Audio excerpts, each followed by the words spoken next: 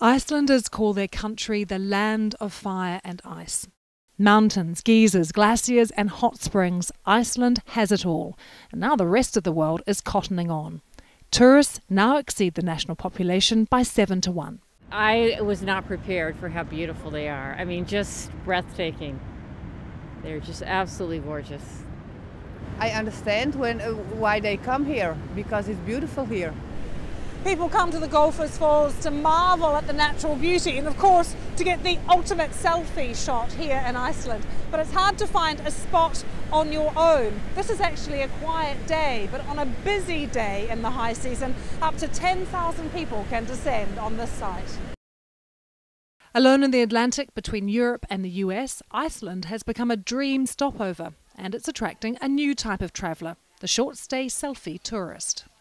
We're getting a lot of tourists that stop here very briefly, and they're not, the environment isn't their first priority in any way, and we're seeing a lot of littering, but a lot of it, of course, isn't intentional.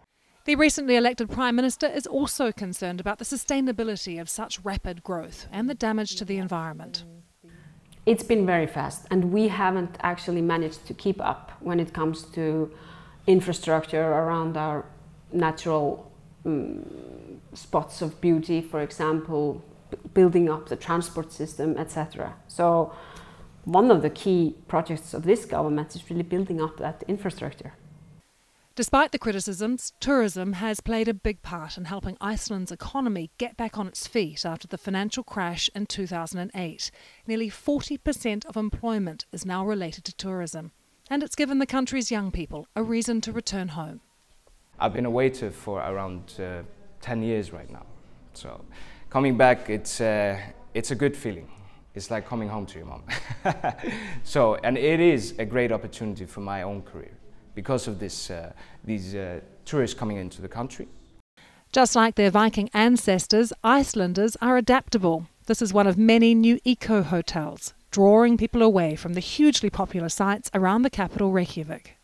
But while tourists are focused on photos, Icelanders know they have to find a balance between the explosion in tourism and preserving this magical country for future generations.